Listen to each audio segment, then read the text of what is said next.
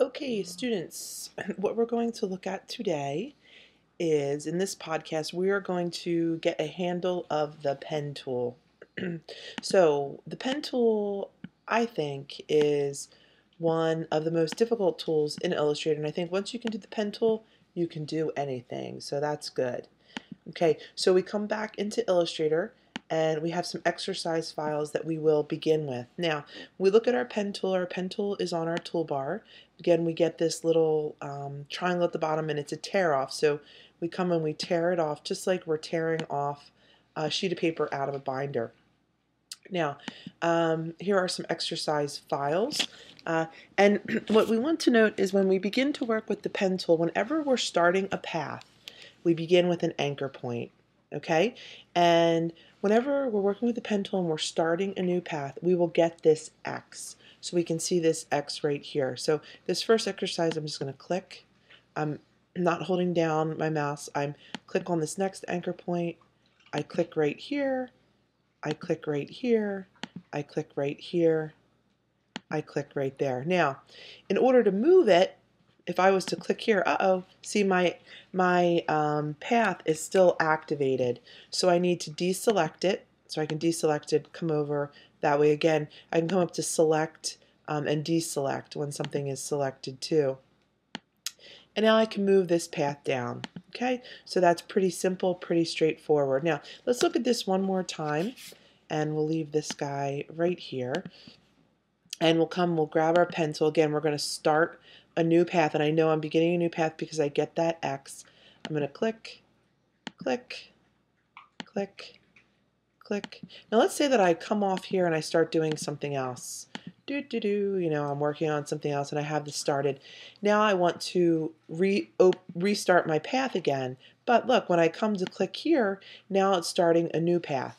Okay, so how do I connect these two? Well, pretty easy, actually. What you do is you come and you hover around this point, okay, until you get this slash. I guess that's a forward slash. And then we click that.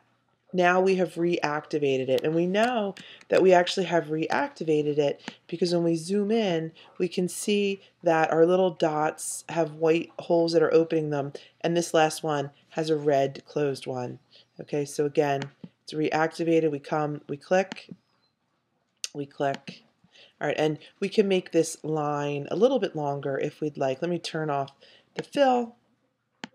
We have our stroke. Okay, let's just work with the stroke. All right, so we can take this and we can move this down. Okay. All right, so let's take a look at another thing. We're just working real simply with these little points. Let's say that we wanted to move one of these points. Well, same thing that we looked at in our earlier podcast. We could just take our white arrow and we could select one of our points, and then we could alter and move one of our points as we needed to. Okay, let's move on to our next exercise, and we want to look at how we can draw straight lines. Again, we know we're beginning a path because we get that X. In order to draw straight lines, we just want to hold down the shift. We can click, click. All right, so when we hold down the shift, we get a straight line. Okay, now you ask, well, that's not a straight line. We also can get 45-degree angle lines. So we can hold down and we'll get these we'll get 45-degree angles and straight lines. Okay, makes sense, pretty easy.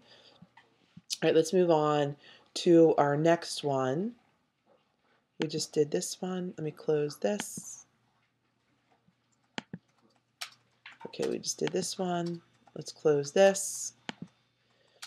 And let's come to this one. So now this is what you'll be using the pen tool for quite a bit. And I'm going to zoom in a little bit here and see what we have. So we start with the pen tool. Now let's turn our stroke up. Let's make our stroke a little bit bigger. Let's make it 3 points, and then we'll really see it.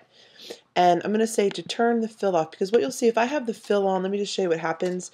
And as you begin to work, you might find that if we have the fill on and we start, and that's, I made a point over there, so that's connecting over there, and we start to work, we might find that it will start to pour in a fill.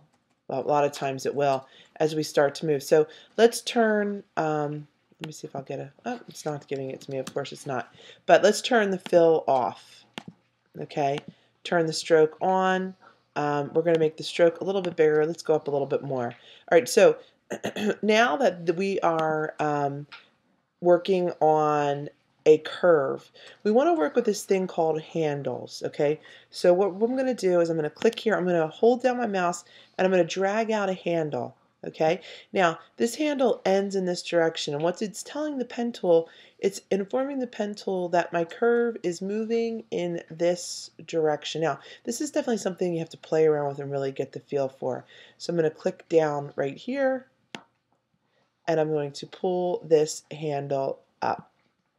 Okay, so then we can click, we can move this off, click off, and there we have that. Okay, let's do this one more time because I think this is actually a little bit tricky. Now, what you want to note is that the handles do not print. They are just tools that you use to manipulate the lines that you make with the pen tool. So again, we click, we pull our mouse out, we pull out a handle, click, we pull this out. Okay, we take our selection tool, we move this over. Now, let's just look at if we were to do it the opposite way. And sometimes we might say, oh, if we pull our handle out in this direction and then we come this way up, see what happens? See how this is coming out in this direction? Okay, but that's not what we want. We want to pull it out in this direction, right to here.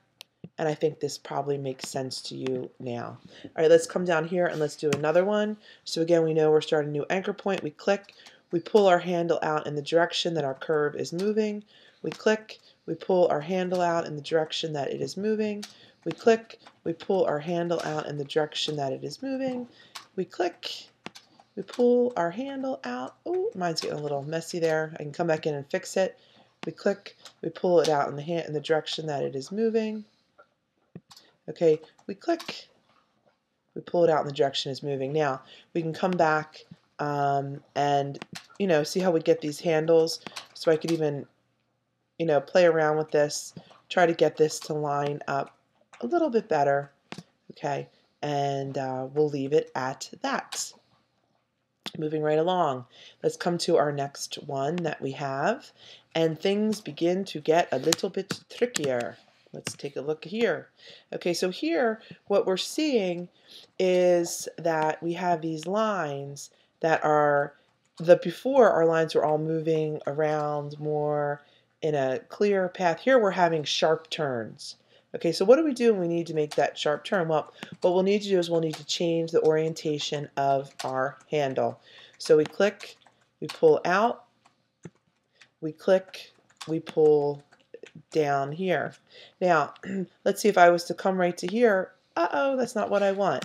Start again.